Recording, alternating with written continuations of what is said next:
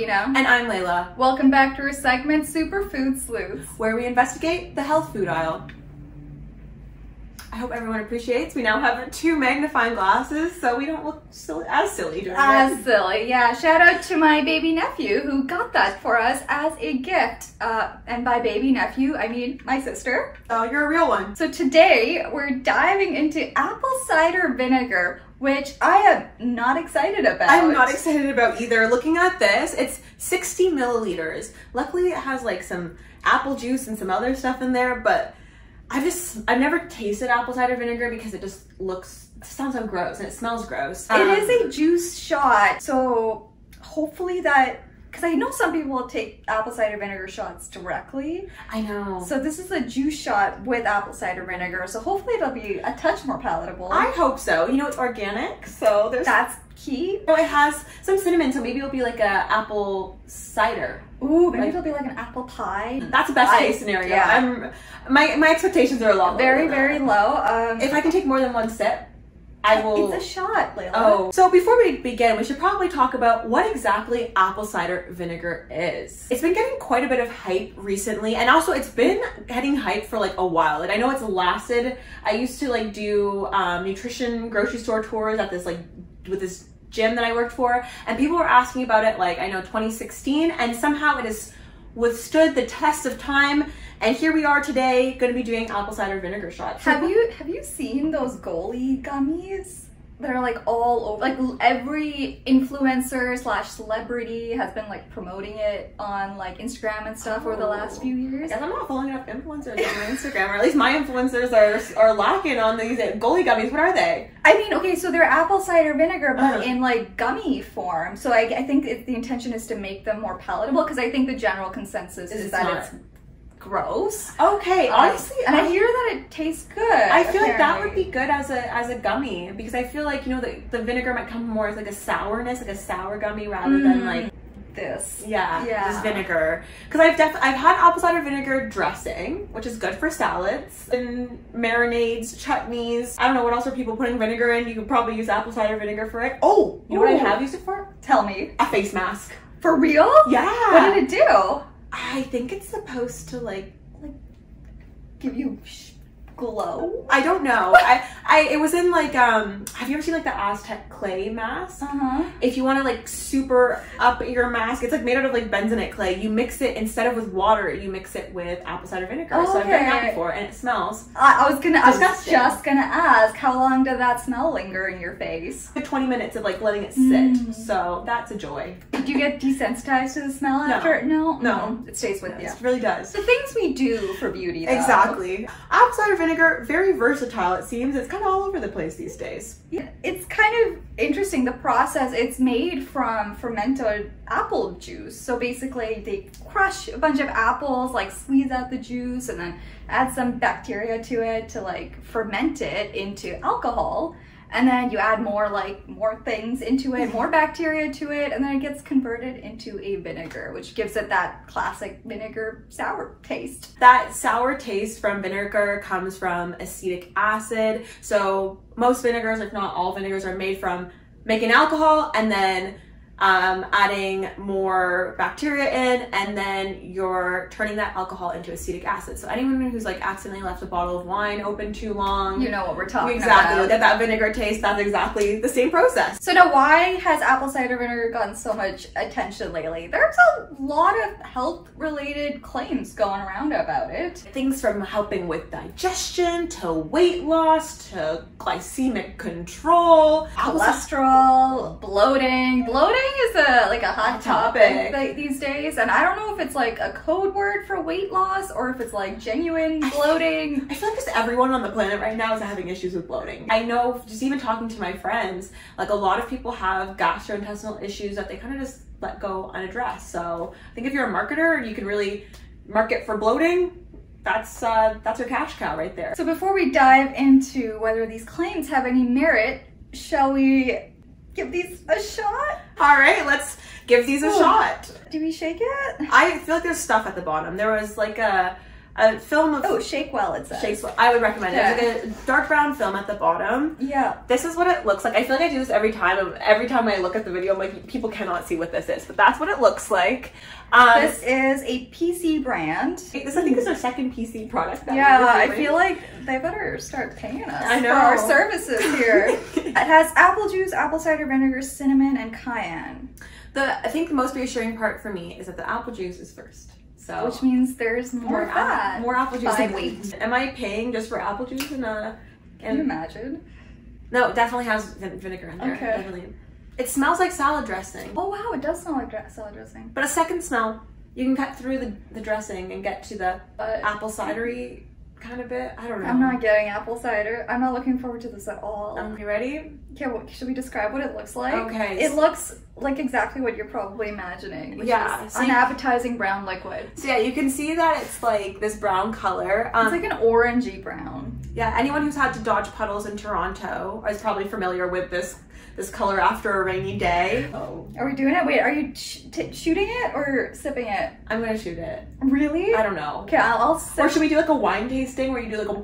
I don't want to swish this around my mouth. Actually, and we'll talk about this later, but because this is vinegar, like because it's acidic, I don't think you want to swish it around your mouth. Yeah. You know, you want to keep those teeth nice and strong. Okay, I'm gonna sip it first. Okay. And then see where we go from there. All right, there we go. Cheers. Honestly, not as bad as I thought, but the aftertaste. Oh man, did it not get you? Let me try again. It like assaulted my throat.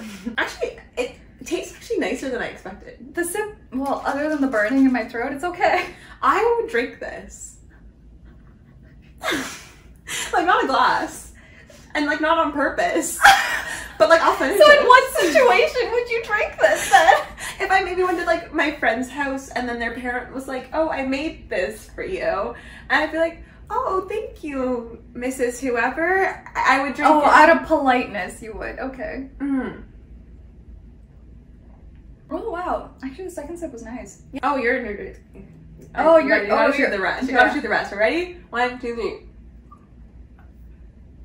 I didn't get through the rest. There's a bunch of like cayenne and like cinnamon left at the bottom. Oh yeah. You know what? Not bad. I'm gonna say this is better than the hot chocolate we did. This is way better than the hot chocolate. This is way better than the alkaline water. Oh, the alkaline water. I had the extras in my fridge, and like I had a few friends come visit me, and I've been like giving all of them alkaline water. Like everyone says it's disgusting. Oh really? Everyone says it tastes like medicine, and it is disgusting. So I don't know who they are marketing to. I don't know who they got on their taste panel, but this was kind of a pleasant surprise. It actually. Yeah. Okay, I don't know. I might be way off. It kind of reminds me of a Caesar. There's something familiar there about that flavor. Yeah. It's not terrible. But you're right, I would never have this on purpose, but if I was in a situation where I was kind of forced to, I would do it. Exactly. And probably be able to keep a straight face. Oh yeah, for sure. The alkaline water definitely wouldn't be able to. No. This could keep a straight face. I'm really surprised. I'm very surprised. My stomach doesn't feel so hot now. No, actually. I feel it. I can like that burny feeling I had in here. I have it down here now. And that makes me wonder what's happening to my tissues. It feels like, you know, sometimes you eat really spicy food and then you get that burning in your stomach. That's what it feels like. It kind of tastes like if you took a shot on an empty stomach and you just that lingering burn. That's all exactly down your esophagus. Because that's exactly it.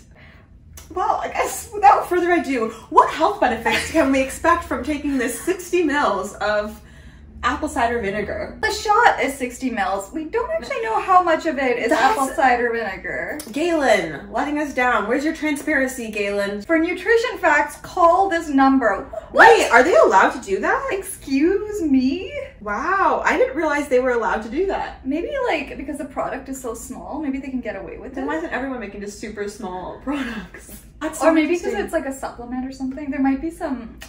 They got around. They got around it. That's so interesting. Okay, well, should we give them a call? Just kidding. No, there's actually been way more research about apple cider vinegar than I expected. Mostly in animals, and specifically in rats and mice, but more recently there has been some trials in humans as well, particularly to do with like cholesterol and blood glucose / diabetes management, which is super interesting. And very unexpected. I feel like every time we do these videos where I'm expected to be like, no basis behind this, guys, like, yeah, do this? We're learning right along with you guys. Exactly. Looking into the research around blood cholesterol and blood lipid levels, so you know, triglycerides and total cholesterol are things like words that your doctor might say to you, when they talk about, you know, how much fat is in your blood. Typically, we are looking for lower numbers for those, and it's actually been found that taking 15 milliliters of apple cider vinegar can result in benefits to your total blood cholesterol and total blood triglyceride levels, which is very interesting. Yeah, so that was in a 2021 systematic literature review and meta-analysis, and it was found that, you know, especially when it was taken daily for over an 8-week period, yeah, we saw reductions in total cholesterol at doses less than or equal to 15 mils. If you can, I don't know how much is in here. If there's 15 mils in here and I was worried about my total cholesterol, like my cholesterol levels, maybe I could, maybe. But importantly, there's also other ways to improve your cholesterol, such as adopting a healthy diet, physical activity, smoking cessation, eating more fiber, all those things, and they all taste better than this. And especially, I would also provide a lot more health benefits overall. Yeah, and might be cheaper too. Some of the proposed mechanisms, like first of all, is that it's thought that the apple cider vinegar might help you get rid of more bile acid. And bile is actually something that helps you digest fat, and bile is made up partially of cholesterol. So if you're getting rid of the bile acid, then your body's kind of forced to make more bile and use up the cholesterol. So it's thought that that could be maybe one way that it's bringing down your blood cholesterol levels. Another way that scientists think that this might work is by reducing the amount of lipids that your body is, or like fats your body's putting into your blood, and also increasing the amount of fats that are broken down by your body. So those are some of the ways they think that this might work. Another claim with apple cider vinegar is actually that it helps with blood sugar management. And the reason that that's important is because it's to help, prevent diabetes, help manage diabetes and kind of avoid some of the complications that can come with that if your blood sugar levels are not maintained in the long run. A systematic literature review and meta-analysis does also find that particularly in people that already have diabetes or, at least at baseline have elevated blood sugar levels, that taking apple cider vinegar daily for at least 8 weeks actually does seem to help reduce fasting blood glucose levels. And one of the proposed mechanisms is actually that it slows down gastric emptying. And why that matters is that when you slow down gastric emptying, that means that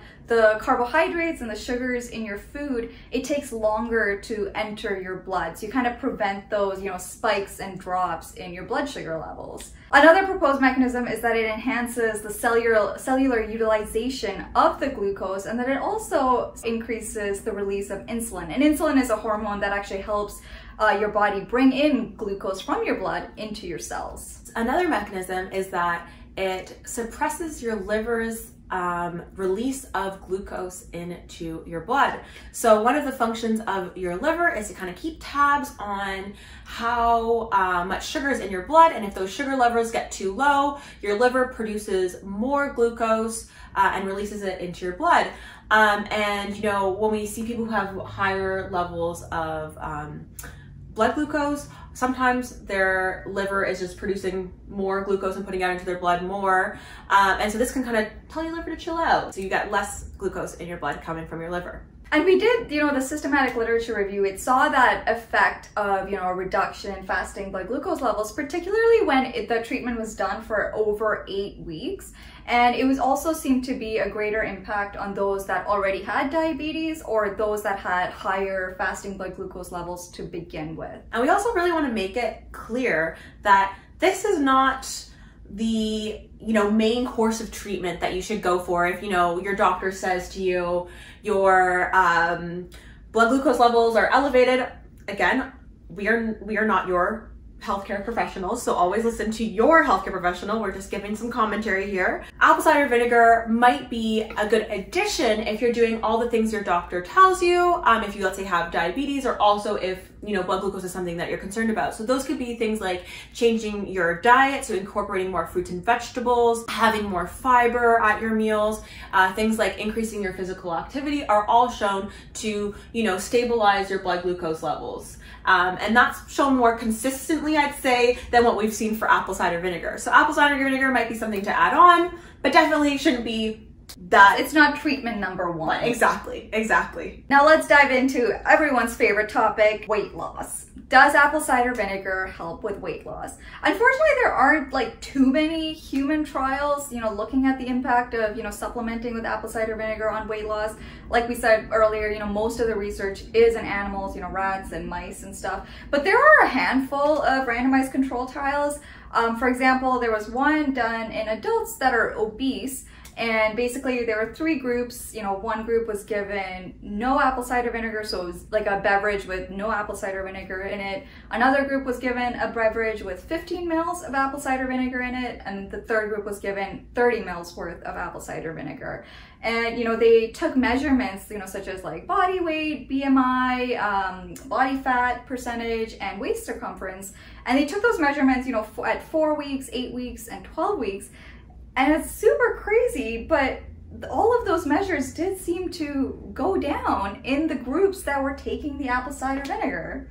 And what's crazier still is that there was a dose-dependent effect, which basically means that the more that you were taking of the apple cider vinegar, the more of an increase we saw. So that means that the people with the 30 milliliter beverage that they were taking had more changes than those in the 15 milliliter group, and those in the 15 milliliter group had more changes than those who were not taking any. Makes the study a little bit more compelling as well. That's not to say that you should start going out like downing gallons of apple cider vinegar every day in the pursuit of weight loss. That is not what we're saying. It's just very interesting because they were also measuring things like food intake and physical activity, and those variables didn't vary among the groups. So it is thought that maybe there is something, you know, specific about the apple cider vinegar that may be contributing to that enhanced weight loss. But again, this was just one randomized control trial, and, you know, in the context of scientific research, it's really not enough to, you know, like start making any crazy claims, even though the claims are out there. They're already out there. An Instagram influencer is already one step ahead of you. Some of the mechanisms, or some of the ways that we think that this works, or scientists think that the way that this works, is by reducing gastric emptying. So we already talked about that when it comes to, you know, blood sugar and blood lipids. Earlier. So it might cause things to leave your stomach slower, which makes you feel a little bit fuller for longer, and it also could reduce appetite. And I was telling Rabina, I think that this reduces appetite because it just tastes so bad. Another giant claim about apple cider vinegar is that it helps with bloating. And bloating is such a hot topic these days. And, you know, all those people who are taking apple cider vinegar for their gastrointestinal issues, I'm so sorry to tell you, we have bad news today. There is not really any research supporting that claim, unfortunately. People who claim that apple cider vinegar could have an effect on gastrointestinal function think that it actually lowers the pH of your stomach from drinking it because it's an acidic drink. And so that can help your stomach with digestion, because one of the ways that your stomach digests proteins is through being super acidic. But again, there's not really any evidence to support these claims. Yeah, and on the flip side of that, you know, we kind of mentioned it a few times with some of the other claims, but apple cider vinegar actually seems to slow down gastric emptying. So in other words, food may actually stay in your stomach for longer, which may actually have the opposite impact of, you know, if you're looking to reduce bloating, you know, perhaps food sitting in your stomach for longer may not be what you're looking for. So, you know, from what we can tell, I don't think this should be your go-to answer for something like bloating. Having gastrointestinal problems can be a sign of something more serious. So if you're having those kind of issues, do talk to your GP or go see a healthcare professional to address those. We talked about some of the claims and the evidence behind the claims around apple cider vinegar, but let's talk about some of the risks that there might be. Luckily, nothing major, nothing huge, but there still are a couple. One being stomach burning, which I definitely experienced shortly after we took the shot. Do you still feel it? Yeah. Mine has subsided, but that was very unsettling. I didn't like it at all. And the second one is teeth erosion. So we know that having things that are really acidic can soften and kind of degrade your teeth. So if you drank this regularly and let it kind of sit on your teeth, you might end up with a higher risk of things like dental caries / cavities, I guess. So definitely don't swish it around your mouth. And yeah, I mean, I think the general recommendation is to also, you know, wait at least an hour after eating to brush your teeth, because, you know, if your teeth might be a little softer if you've had acidic foods, that definitely applies to this. Yes, so yeah, reduce contact with teeth and wait a little while before brushing your teeth. So now let's get on to ratings. Yes, my favorite part. My favorite part too. So appearance first? I'm going with my Toronto puddle water analogy. I think that's quite apt for this. And I'm going to give it like a 1.5. Okay, is 0 the worst, or is 1 out of 10 the worst? 0, I would say, is the worst, but I would say 0 would be like, I can't even look at it. Correct. Yeah. Okay. So keeping that in mind, I think I would give it a 2. Okay. Because I could look at it, and be like, okay, I'm gonna put this in my mouth now. Okay. You know, I'm gonna revise mine to a 2. 2. Very good. Right. Next, smell. Yeah. What did it smell like? It was vinegary at first. And then you said the apple was coming through for you. It didn't for me. When you smell it first, you get the vinegar, but once your nose adjusts a little bit to that acidity, you get the apple. You could definitely smell way worse. Like, it didn't make me want to, like, be nauseous or anything like that. It just smelled like vinegar. Maybe 3 out of 10. I'll give it a 3.5. You're more generous than I am. Yeah. Yeah, I don't know. I feel like because I got that like second smell, the apple coming through a little bit more, the cinnamon. That redeemed it a little bit. A half a point worth of redemption. Yeah. Next, taste. Taste. I think we should do based on like drinkable supplements, and then also based on like in general, would I ever want to taste this ever again? Okay, compared to everything you've ever tasted. So in general, for like supplement foods or things like that, especially the ones that we've tried, I would give this like a 5. It's actually, it surprised me. It's a lot better than I expected. Okay, in the category of drinkable supplements, yeah, I think that's fair. 5 out of 10. I'll give it a 5 out of 10 as well. In terms of all things that I could ever drink, I would have to say 2 out of 10 again. Oh, that's exactly what I was gonna say. Okay. Yeah. Because you know what? Even though it wasn't bad, it could be a million times better. Yeah. But it also could be way worse. Do we need a 4th category for aftermath? The aftermath, yeah. I think this needs an aftermath because I've been getting little burpees coming up and my stomach still hurts. Okay, I think this should be like a binary scale though. Either you feel normal or you feel not good. This gets a not good. Yeah, that's a 0 for me. So PC, do better. Taylin, if you're watching, do better. Which I'm sure you are. He is, of course. He is, yeah. Overall, takeaways from today is there's surprisingly a lot more research about apple cider vinegar and health than I thought going into this. The research is still in its kind of early days. I agree. I kind of came into this thinking that we were going to completely be shaming this product. So it's cool doing this segment, to be honest. I feel like I've been learning so much. But no, at the end of the day, I mean, I think any benefit you whatever get from this, you could definitely get from so many other ways, just overall healthy diet and physical activity. And doing those things will actually help with so many health benefits: physical health, mental health, psychological health, all the things. So, I mean, this is like a plan E? I don't even, that's pretty generous. Oh, okay, plan T? T. Q? Q. Wait, because Q's above T. Q is one of those letters that's too early in the alphabet. It's earlier than you think it should be. It should be down with like the X's. I know, it should be with the X and Y and Z. It should be with the Z, right? Yeah, that's why I'm gonna put this a Q. Okay. Because but I thought Q based on where you think it should be, not where it is. Actually, no, that's the reason I'm gonna give it a Q, because I think Q should be at like the end of the alphabet, but it turns out Q is at the more closer up, and so that's there's like a metaphor in it. Yeah, exactly. Look at you. Look at me. Any of the things that we talked about today, talk about with your primary health professional. Go see a dietitian. If you're implementing everything, you're exercising, you're eating healthy, you're getting lots of fruits and vegetables in, getting lots of fiber, and you want to add apple cider vinegar, go nuts. But also don't let it sit on your teeth for too long. And if it hurts your stomach, don't take it. Thank you guys so much for watching. Be sure to like, comment, and subscribe. Hit that notification bell so you never miss one of our videos. And follow us on our Instagram and our TikTok. Thank you for watching. Bye.